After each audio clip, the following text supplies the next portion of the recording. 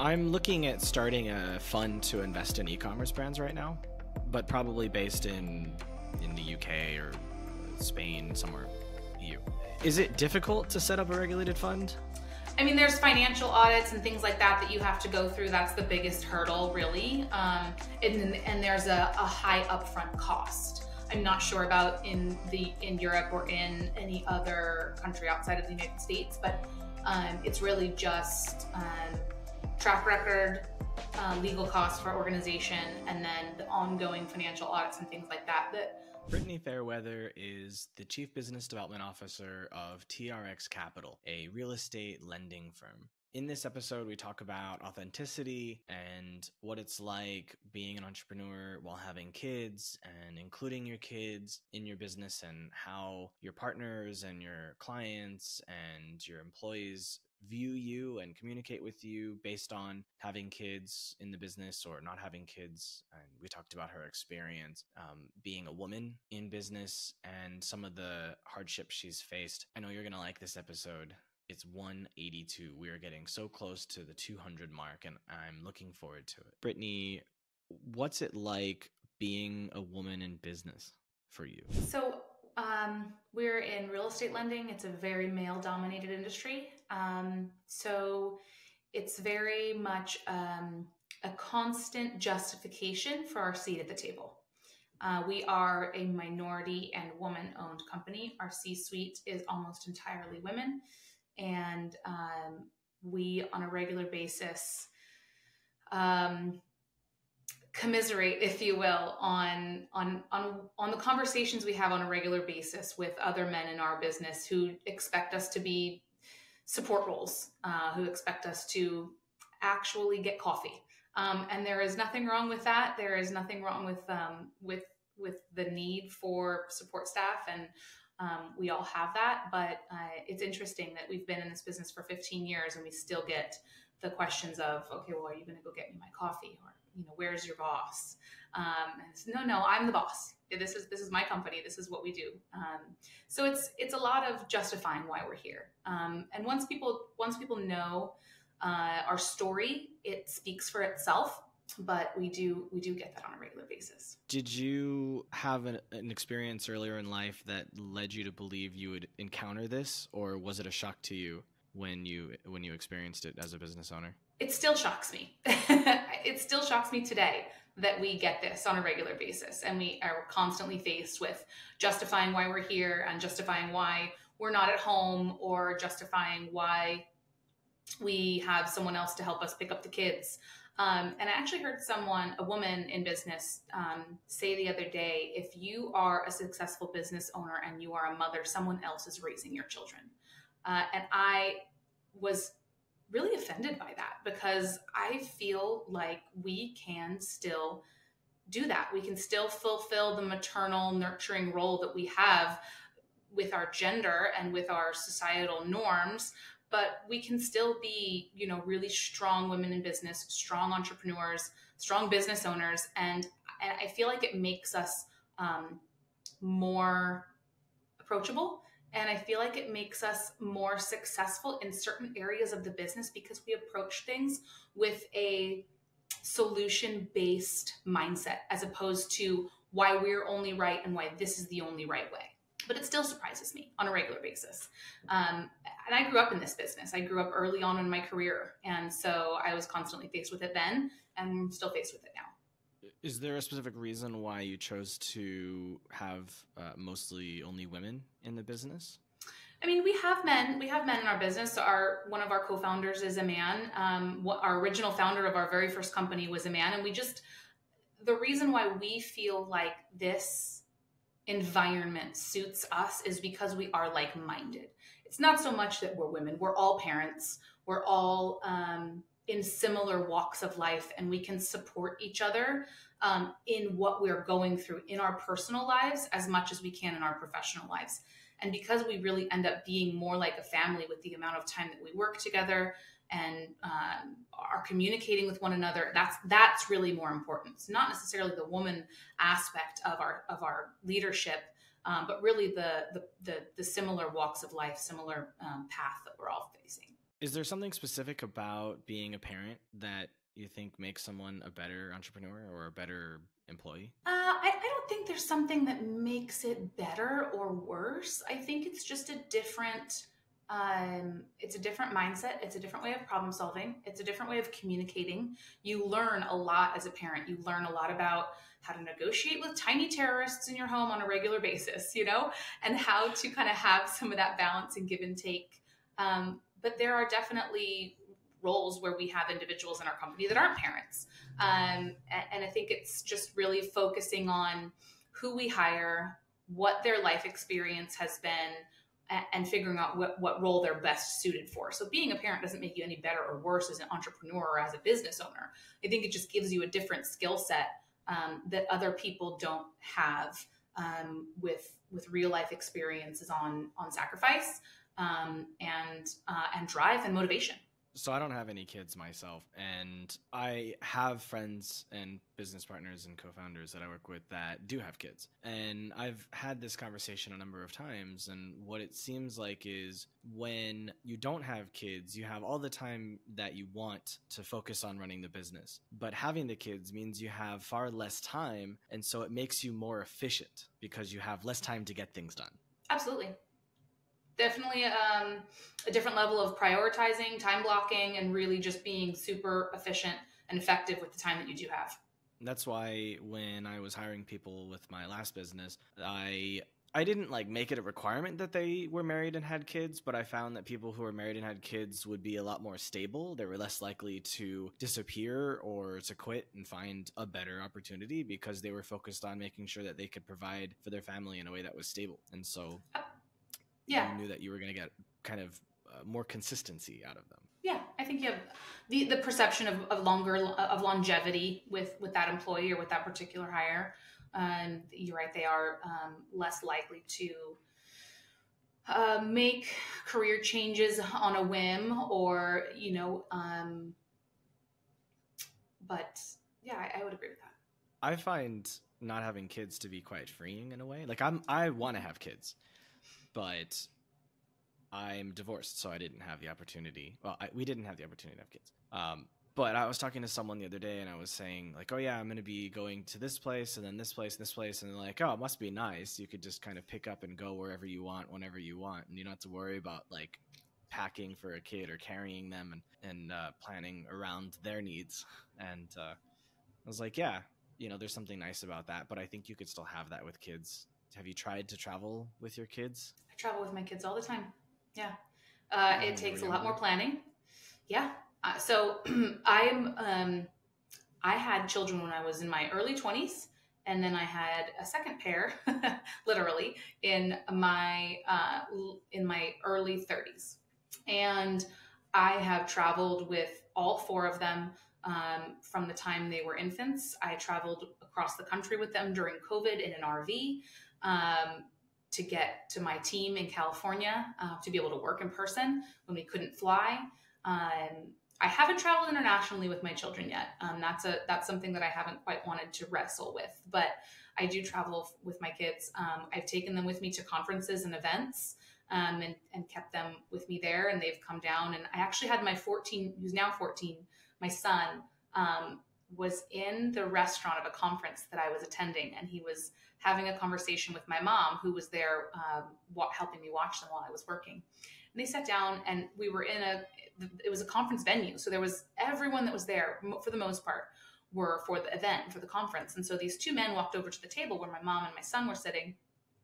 I'm like, what are you doing here? Everyone is here for the conference. And my son stood up and he's like, this is my mom. This is what she does. She's been in this business. This was her company. And he was telling my whole story to these two gentlemen. And then I ended up meeting them later in the evening, and they told me about the story and how they met. I hadn't met them yet. And they told me this whole story about how my son was out there pitching our company and telling them all about what we did. And I think that makes really well-rounded humans. I think they see a lot of the struggle that we have. They see a lot of the sacrifices that we make for them to give them the life that we do give them. And I think personally that it makes them well-rounded and really awesome little humans. Yeah, I think it's great when kids can be included in your business. I have experience myself with my dad being a dentist, so I would be a part of his business when I was a kid.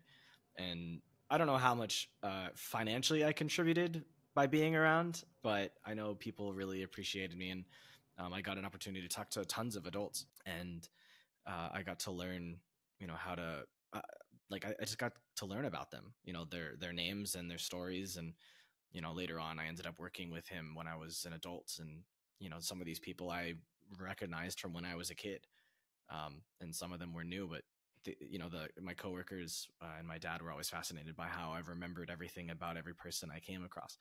I think I may have learned that skill from being really young and just being able to talk to hundreds and hundreds of people every year, just by being there. And I interviewed a guy probably in 2023, I think, or probably about a year ago, and he's running an agency and a software company. And his kid is like doing sales. The kid's like 9 years old, and he's doing sales for the business. And I thought that was really fascinating, that he was including him in the business, and that the kid understood what his dad was doing for work, and that he was interested in it and able to contribute, like legitimately closing clients for the business. That's awesome. He's like I think he was like doing LinkedIn cold DMing and like booking calls and getting on the phone and talking to clients. Like these are companies that are 7-8 figure brands, and he's just like on the phone pitching them the business. That's hugely valuable, because especially in our society and in our world now, where everything is virtual. I mean, I live in Pennsylvania where we get snow, and we had like a dusting the other day, and they called off school, right? Because the kids can do school virtually now. But in a world where you can be and do anything from behind the screen, I think it's so important for the kids to be able to have that firsthand experience of talking to people and getting out there and getting having uncomfortable conversations from the perspective of the fact that they're a child talking to an adult. But it gives them valuable life lessons that even schools don't teach, and maybe colleges would really educate and provide some of that skill set. So. I think the more important thing to think about is having adults being willing to talk to kids like they're not kids. Like when I was in college, I was part of a group that, well, it was it was a religious group, and the person in charge had a number of kids, like many kids, and these kids literally grew up around college students. They're like, 3, 4, 5, 6 years old, and they're talking to college students all day long. And so when you talk to them, they're like, little kids, but they talk like they're adults. And it's because the students that they come across are willing to communicate with them. And I remember being a kid, and some people tried to include me as if I was there, and other people were like, oh, he's a kid, just like, don't. But it would be on me. I'd be like, yeah, I want you to include me. Why, just because I'm a kid doesn't mean I can't add value to this conversation or whatever, or at least just let me sit here and listen to you talk. There's something that my parents remind me of all the time, that when I was a kid, I used to approach strangers and ask them for coins to throw into the fountain at the mall to make wishes, and like they would give me money. So, maybe not anymore. Maybe parents wouldn't let their kids do this now, but at least back then, I feel like there was a lot of opportunity for kids to do that. I remember as well, pre-industrial era, farmers were having a number of kids because they would basically get free labor. Right. So it feels like in the same way now, it's just, pitching your B2B SaaS or pitching your fund or whatever it is, with, if your kid's involved, you're essentially using them, you're giving them the opportunity to learn your business and to learn different skills. And at the same time, you get, labor. Yeah. In a way. When my son, who my oldest is 14, when he wants to earn extra money, when he wants to get a new snowboarding pass or whatever it is that he happens to want, that's not a birthday or a Christmas or whatever, I make him work for it. And so I have an extra computer, and if I have deals that come in, I have logged him into our CRM, taught him how to do the data entry and put things together, taught him how to look up, Google, Zillow, mine what he can from public records online and fill in spreadsheets for me. And I mean, that's stuff that hopefully will help him in life at some point. And he's not going to really learn that in high school anymore. I remember learning Excel in high school, and they don't even teach that stuff anymore. You learned Excel in high school? I took computer classes in high school. Okay, I'm not going to ask you to date yourself. End of high school? I didn't have that opportunity, but I was involved in a networking class. It was like this invite-only class. So the guy who ran it was the teacher of Virtual Basic and C++ classes. Yeah. And you would have to go through both of those classes. So it's like 2 years. And then he would have to invite you. And the purpose of the class was to make sure that the network of computers ran smoothly. We had 1,400 computers in our network. And so we were this elite class of like 10. And we would run around the school fixing the computers and ghosting the computers to make sure that there was any problems that, we would take care of them. And that was a really cool experience. And it also taught me that I did not want to work in IT. Yeah, my computer classes also taught me the same. I was not really interested in that.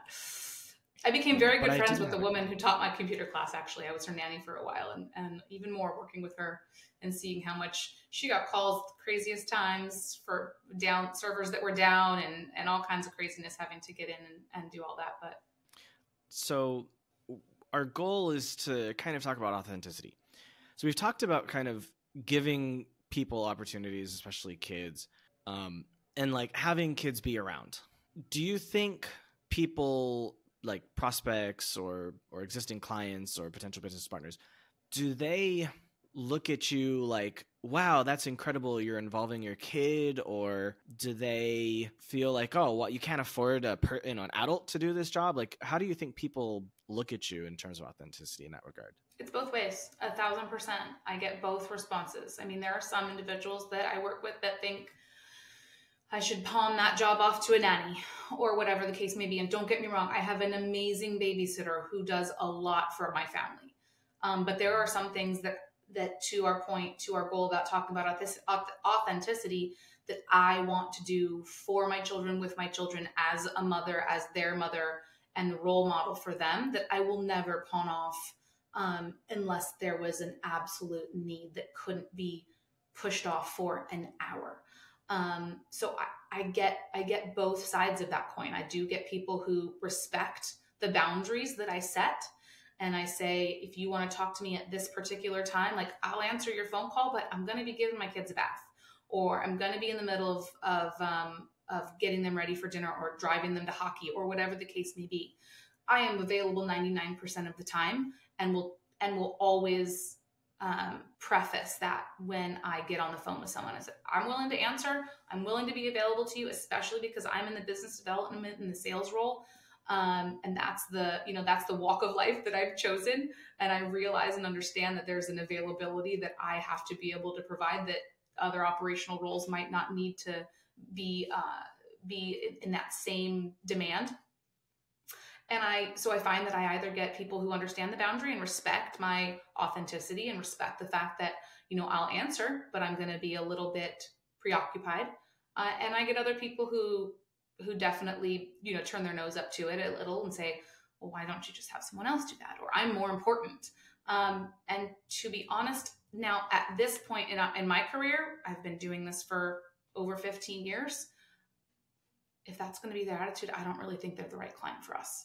Yeah, I agree. This happened to me a few days ago, actually. Someone was asking me questions. It was like, midday Sunday, and I don't work on the weekends. But like, if someone sends me a message, I'll just be like, hey, how's it going? And he was like, oh, let me ask you some questions. I'm like, here's the link to book a call with me. I'm happy to talk with you tomorrow. I have some slots available. And he got pissed, and he didn't. And he was like, all right. And then like 2 days later, he booked a call. Yeah. Because if you have a service, it's my Sunday. Right. If you have a service and you have a product and that is valuable and that is needed, people might initially be put off by your boundaries, but they will come back, and most of the time I found that they end up appreciating that. And I've started to notice that people in general have adjusted, I would say, to that. Maybe it's because I'm older now in my career. Maybe it's because I'm better about Hey, just give me 10 seconds of your time. I really appreciate you listening to the episode so far, and I hope you're loving it. And if you are, I would love to ask you to subscribe to the channel, because what we do is a lot of work, and every week we bring you a new guest and a new story, and what we do requires so much love so that we can bring you something amazing. And every week we're trying really hard to get better guests that have better stories and improve our ability to tell their stories. So your subscription lets the algorithm know that what we're doing is fantastic, and no commitment, it's free to do. And if you don't like what we're doing later on, you can always unsubscribe. And either way, we would love a like if you don't feel like subscribing at this time. Thank you very much, and we'll take you back to the show now. Initially being genuine with what my life looks like outside of my career. But I've noticed that people have started to be like, hey, I understand if you're not around on a Sunday, but if you happen to be, can we jump on a call? Or I understand if you're not working today because it's Martin Luther King and your King Day and your kids are off school, but if you're around, could we jump on a call? If not, tomorrow's fine. So I've started to notice, literally this happened over this past weekend. I've started to notice that that people are more receptive to that. And they're also the people that I want to work with now. Those are people that, and most of them are older than me. And they're like, listen, it goes fast. Enjoy it. Like, so they're kind of coming up into their, mentorship years, right? And they're, saying, enjoy the extra couple of hours that you're going to take. Really, in my line of work, nothing is that urgent that it can't wait for me to finish a couple of hours of quality time with my family. Fair enough. Yeah, I had another guy come to me. We had a call before, and he needed to do some more work before he'd be ready to move forward with me. And he was like, I'm pretty sure it's like late evening for you. I'm just going to send this message anyways, but like, if you don't respond until tomorrow, like, no big deal. It's fine. And I didn't respond. I read it, but I didn't respond. And so I responded this morning. But yeah, I guess you're just working domestically with Americans? Yes, for the most part. We have international investors, but the assets that we work with are all US based. Okay. Yeah, because I get people messaging me from all over because I'm working with e-commerce brands, people that are buying from China. So I'm dealing with people in China and other countries in Asia, like Singapore, Hong Kong, Thailand. But then I'm also getting people from the European Union and people from the US, Canada, Mexico messaging me. So I have to be available. Right. So like I try my best, but at the same time, like I'll just respond when I have a chance. Yeah. And people are generally willing to accept that. And I don't have to go, or actually, what was it? Someone had said, hey, can we get on a call? And I was like, yeah, but it's going to have to wait an hour because I just want to get lunch real fast. And they're like, all right, fair enough. Have your lunch. Right. Trust me, you don't want to talk to me when I'm angry. So. Yeah. I remember talking with someone. I was advising someone last year. And his pricing was really low and people weren't converting. And I think they weren't converting because his pricing was too low. I felt like they couldn't understand the value because he wasn't charging enough for them to go, oh, okay, yeah, I get it. And so I tried to get him to do that. And he's like, I'm afraid of losing my existing clients. Because I was saying you should start by increasing your current, customers to pay more. And then anyone new that comes on, you charge them that amount as well. And I said, look, if you just tell these people, hey, look, I know you've been using the service for X number of months, years, whatever. I hope you've been enjoying it. For me to be able to continue to develop new features and provide high quality service for you, I need to increase my price. And, if you're willing to do that, if you're willing to pay me for a year up front, I'll give you 10% off. And then, the year after, or even I'll give you 50% off, whatever, just like to keep them happy. And he's like, why would they do that? He's like, why wouldn't they just tell me to go away and find another person? I go, you may have some people that'll go away, but screw them. If they only cared about the price anyways. Come back. Right. And when they come back, you charge them full price. Not the 10% discount. No, because they walked away. So they stop being a customer. So they don't get that special deal. But I said to him, the point being, if you communicate with them about your needs, you go, if you are willing to help me on this, then I can help you. Then, generally they're willing to do that. There was another guy I interviewed who was in debt 3 million with his business, and he turned around and turned it into, last year they did 70 million in revenue. And the thing that changed was he was having people post pay. And when he did that, he wasn't able to grow the business. He had one client that could potentially pay him like $500,000 a month in services. And he went to him and he's like, look, I would love to be able to keep working with you, but the way it's going now, I'm struggling. If you prepay, I can grow my business very easily and continue to serve you. Are you willing to help me do that? And he was like, yeah, sure, no problem. And so just off the back of that, he was able to grow the business to, out of debt and to 8 figures in revenue yearly. And so, yeah, I've seen it a lot as well. Like I've had people try to get me to negotiate on my pricing when I was doing consulting in a previous business. And I was like, look, this is the fee for me to be able to provide you the service. If you don't like that fee, I'm happy to introduce you to someone who's willing to work for the price you're able to pay. But if you want me to help you do this, this is the money that I need to be able to provide that service at a high quality standard. And the difference between me and those other people is that I'm super attentive to detail, and you know what you're going to get. I never lie. I document everything. I'm super transparent. And if that's what you want, that's what you're going to pay for. If you don't want that, yeah, no worries. And I got people to, pay me 100% up front for the work I was going to do because of that. It wasn't like, 10% now and then 25%, at this point. And then no, it's like, you want me to get the work done? Pay me now. And they're like, okay. So when you are willing to show your personality and show the value you bring, then absolutely. And if authenticity is part of that, then people are generally willing to trust you. Yeah, and not only you mentioned a little bit about the honesty and the trustworthiness. I mean, that goes into authenticity.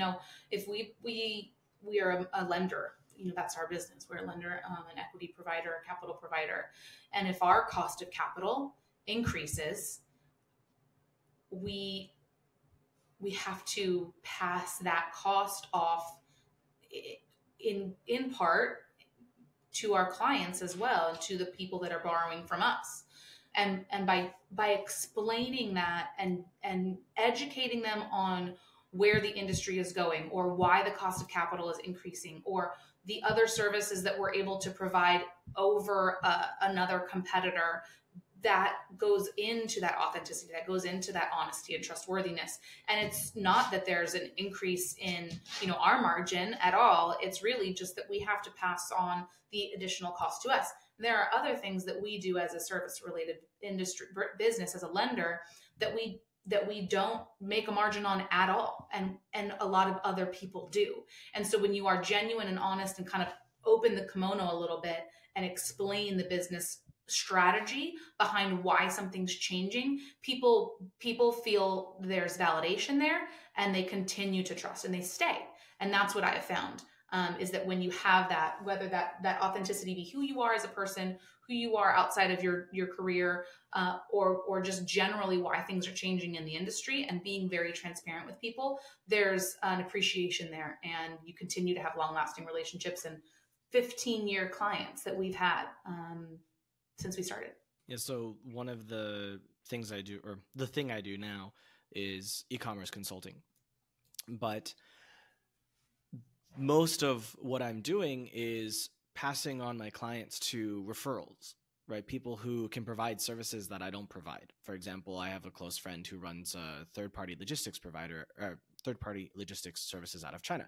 So they do sourcing, purchasing, fulfillment, storage, and packing, shipping, and all that. I can't do that. I don't want to do it. That's his business. I'm going to trust him to do it. So I may have a strategy call with a potential client, and I don't charge them for the call, and I give them advice for free. And if they're a fit for my friend's company, as an example, then I'm going to introduce them.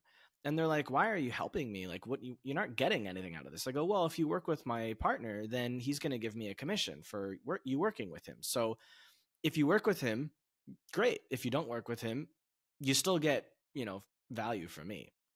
And people appreciate that, because generally my model is, if I don't save you money, I don't get paid, right? Because a lot of e-commerce brands, their focus is, how can I lower the cost of goods? How can I lower my payment processing fees? How can I get my shipping to be faster and cheaper, right? So everything is about, how can I lower my cost? Because the margins in e-com aren't really great a lot of them, but you can grow quickly with them. So as I was telling this to a potential referrer, and he was like, this is such an incredible offer. I've never heard anyone say, like, I'm going to do this, and if I don't, save you money, I'm not going to get paid. And so he's like, let me run your ads, please. He's like, because you're going to get so many calls from people.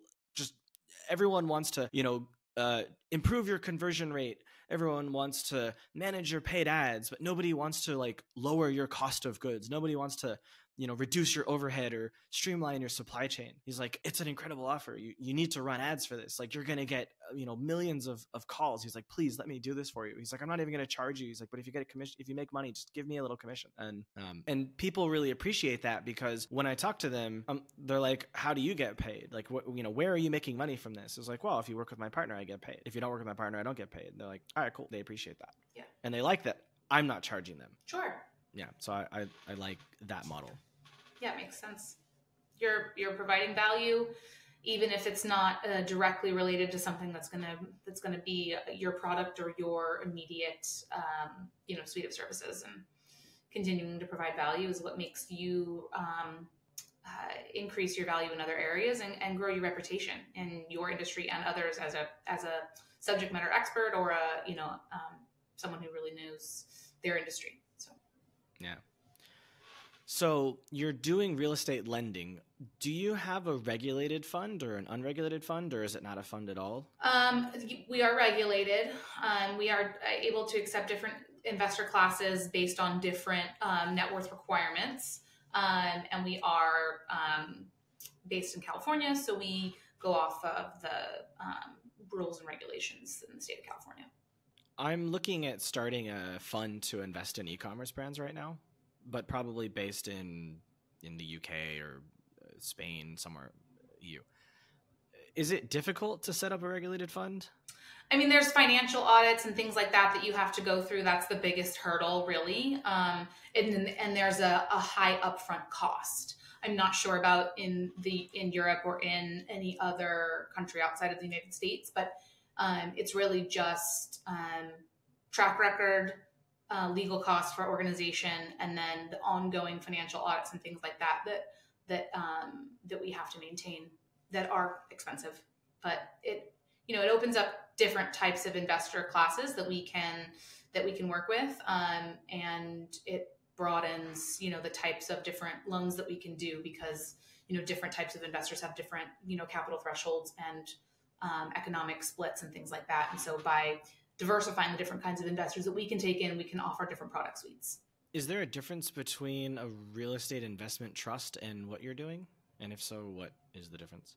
So yes, we're not a publicly traded company, and we are not a REIT. So we are a pooled fund of investors, and we're managed by a management company that has the authority to act on behalf of the fund investors. So each of the investors that come into the fund have different shares based on their percentage of investment, and then we manage the fund on their behalf. So we're set up more like a partnership structure, and we are not a REIT.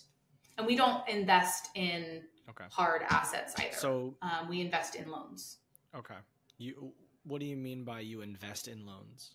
Is we it make different from just lending specifically? So we make loans that are secured by real estate in a first lien position, and then we can sell those loans to other investors. We can buy other loans that are also secured by real estate, but our fund is exclusively the primary fund is exclusively a debt fund. We also have another fund that is for equity investment. So we would invest into another operator, another multifamily investor or residential fix and flip operator, and then we would get a partnership and an investment percentage, an ownership percentage in their business, as opposed to just investing in the real estate itself. So we have both avenues for investing, depending upon the type of return that we want to yield for our respective investors, and for our own capital that we've invested.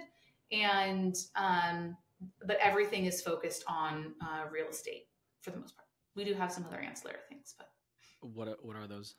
Oh, we've invested in all kinds of different things. We've invested in a mobile vet business. We've invested in an AI platform. We mostly things that are ancillary to the real estate company, really creating that entire ecosystem. But there are other things that have been presented to us that have either been something we believed in for an environmental aspect or for a social aspect, or another woman-owned business or minority-owned business that we really wanted to help expand their reach, and then so we've done some small investments in other things like that as well. Interesting.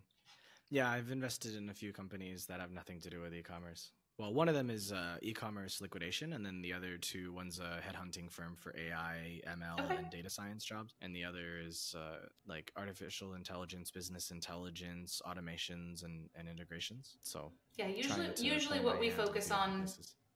It's good to be diverse. I mean, it's important to have whether you're investing in real estate related activities or funds or e-commerce or a mobile vet business or the stock market. It's obviously always good to be diverse in your portfolio. And so for the most part, we invest in like that ecosystem, anything that kind of supports valuation, underwriting, anything that kind of helps expand and grow the capabilities of our platform. But then there's always other things as well that we have had a little diversion into. Is there anything we haven't mentioned that you want to bring up? No, I mean, I think we covered a lot. I know that for me, looking at the shift in my mindset from when I first started our very first company, the very first fund that we had, to now, the biggest change and the biggest thing that I would say is really just having ownership over who you are, ownership over that authenticity. And it's hard in the beginning of your career to set those boundaries and to say, and to not to say no, but to not say yes every time. And I think that's something that's really important as a part of being really authentic in who you are. So would you say that's the most important thing you've learned in life, or is there something more important you've learned? I think in business, not necessarily in life, but in business and maybe in life as well, the thing I've learned that has resonated the most with me is that no is the second best answer you can hear and you can give. A quick no is better than a long, slow no.